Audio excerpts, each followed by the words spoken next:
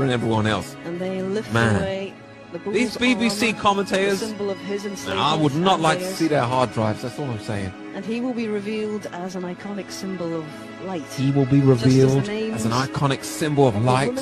Ladies and gentlemen, anyone with any sort of biblical understanding or understanding of the spiritual world knows that they are referring to Lucifer, ladies and gentlemen.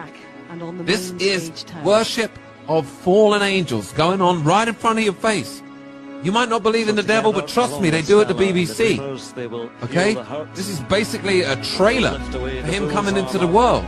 People that don't think we're living near the end times, have you seen what I'm seeing? Bro, this Andrew guy is trying to convince you the giant red satanic bull bleeding from the eyes is a symbol of love. Like, on a level. This guy's tapped, bro. And the no free and at peace bull of Burma.